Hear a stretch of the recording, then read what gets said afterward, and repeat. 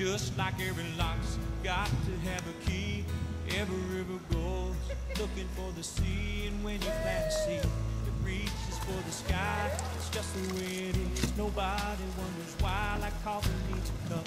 You know that it ain't much good without it. We were meant to be together, no doubt about it. Like a hammer and a nail, socks and shoes.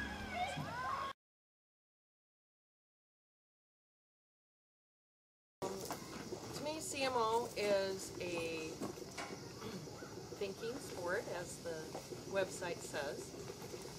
I like it because it has the rider go out and pay attention to their environment, look at the trees, see if they can understand the description that people make about trees. Or I like the fact that we have to read maps to find your way around.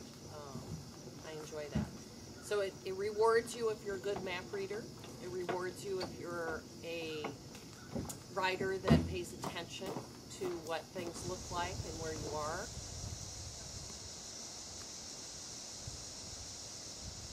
There's what, 15, 18 rides, sometimes a dozen. You know, it just varies year to year what people's schedules are, how available the state parks are, and who feels like doing the ride manager job, because it does entail extra time. I mean, you have to come and ride. Sometimes setup rides will take 3 to 4 hours, where the actual ride itself is maybe less than 2 hours. So it requires extra time. Well, the ride manager's job can be a lot of fun, but it can be a little bit stressful. You set up a ride where everybody's going to show up, if they can find everything. You're always excited when the first team comes in who found all 10 plates, because then you know it's okay. Sure. Other than that, I mean, it's a good time. It's more fun, I think, to be a competitor than a ride manager. But we need ride managers to have competitions, so there you go. And how long does it take to prepare a ride?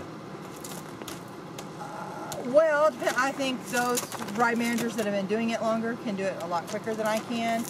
But Carol and I always start a couple weeks out, set a couple plates in multiple trips, but there are some people that can go out and set 10 plates in a day. And that's what my horse thinks of CMO. Kathy and John Haas and Roxy and Celia came to our first ride that we put on in the spring of '92. And Tom Hogle. Yeah. And we did that at Cank River. And it was raining and cold and miserable. And Dave and I were real worried. You know, here we're showing these people how to use a compass, and we're sending them off into the wild blue yonder, and you know, maybe they're having an awful time. So Dave jumps in the car and he drives out to where some of the plates were, and he comes back with a big grin on his face. He says, "I think they're going to be all right." He says, "They're already lying to each other." And so they did. They had a good time. Roxy tells me that when they got as far from camp as they could, their friend Tom Hogle said, "I've got dry underwear." And by then they were all soaked. And so Roxy and Celia were ready to strangle him, and he said, "Of course, it's back in my trailer." So that was the beginning and of the chapter here. And it's grown to be, I think, the most active chapter, and we've had national championships in both the individual and the team categories, pretty much all of them in the last 5 years. Most every year we've had the national champion, and we've had the male and female individual champion once. Just kind of cool. Mike and Lisa got us involved. We were members of Search and Rescue, Henry County Search and Rescue. We met them and they got us involved in this sport and just love it. It takes a special person, it seems like. You know, you've got to be a little intuitive, you've got to be, enjoy the challenge, really. Not everybody does. They don't see the point of it, but... And I have all sorts of tools with me in my car for... We've been doing it together for 10 years. Yeah, I met him doing, well, I met him at the banquet. Right. Deb and Bruce brought The into sport, is what brought us together. The hardest ride I've had is Sand Ridge. Sand Ridge, yeah. Was it With Sand Big Ridge or Sandy. Big Sandy? Big Yeah, Sandy on the the Big River. Mississippi River. That's a tough Yeah. one. That's Yeah, a tough and a one. lot of that, it wasn't so much the markers, it was the sand. Sand. It was pretty Yeah. deep sand and Oh, stuff really? on the horses. Yeah. And And we- long. Yeah, and we did have trouble on one or two of the markers, and that made it a long ride. It's hot. And then the time you get when frustrated. then the time when I got dumped Yep. and the horses were gone for 3 hours. That was tough. So You might want to edit that out. yeah. Sure. Been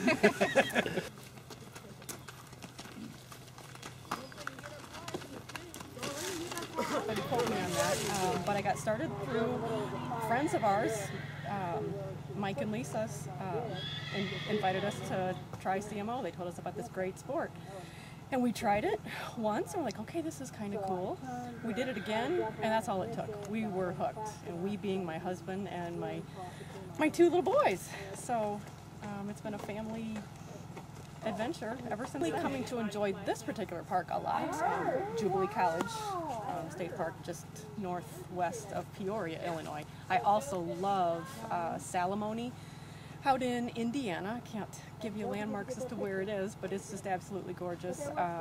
As we've been traveling around to different parks throughout participating in the sport, we've just really seen some absolutely gorgeous places that we wouldn't have known existed had we not been part of CMO. So that's pretty darn cool.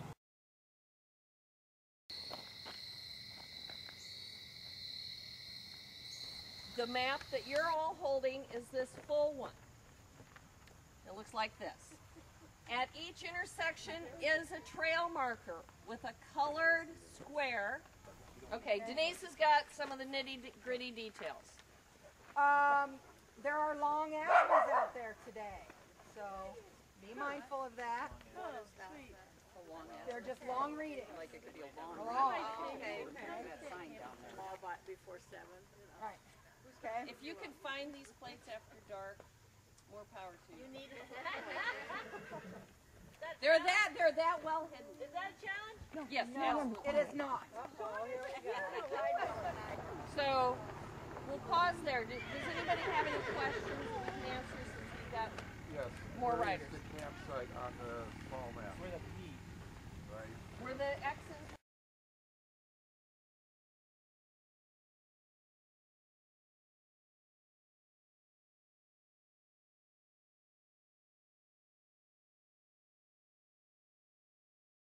Azimuth is 90 degrees from the main trail map to the marker. For me, 90 degrees goes straight over the corner of the, stop it, I'm here, straight over the corner of the mounting ramp there.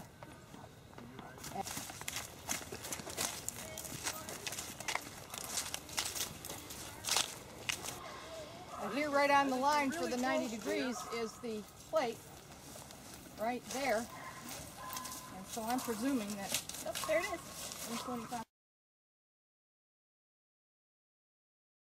All right, we're good to go? Yep. All right, Rox, we're on the map, honey. All right. Are we All doing 5 or 10? All right, we're going to ride up to Tippy Canoe and see what we can find up there. Oh my God.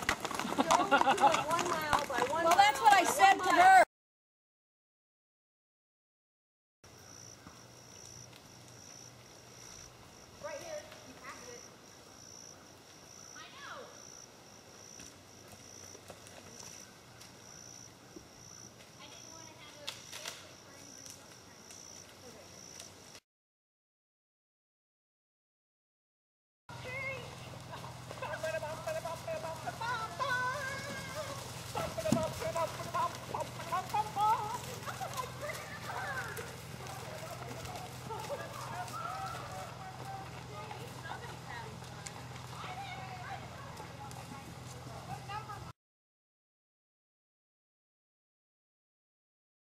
Geez, the people. Well, the horses, the people, you know. But the people. Everybody's so friendly, and, you know, once you're in CMO, it's like everybody becomes kind of an honorary family member. You know, there's not high drama, crazy competition where you have to dress a certain way, or, you know, like maybe in the show world, which I know nothing about, but it's just laid back and total fun. What? Oh, my favorite part is hanging with all the people. If I didn't even ride, I wouldn't care. I just, this is what I ride so that I can come and participate, but really these are some of my best friends. It's just fun. And riding in the mornings with my good best friend. I loved it. It was a great day today.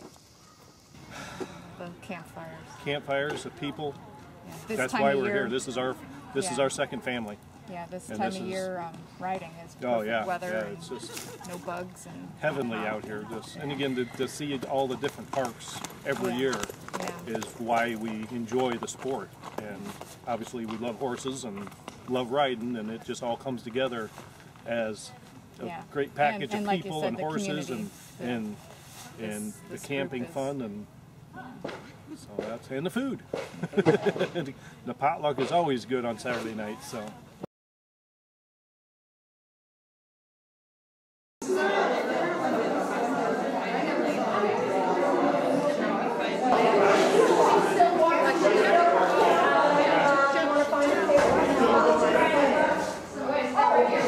Today's ride had 33 participants in the 10-plate ride. We had 2 people doing our 5-plate ride. We have a very special shirt we're giving out to our first, second, and third place finishes today.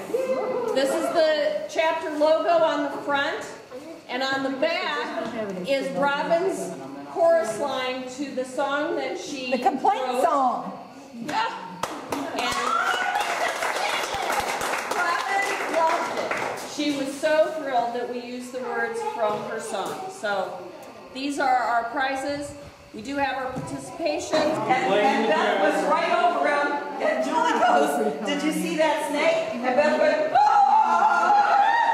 The snake brought me. Yeah, her horse would have moved.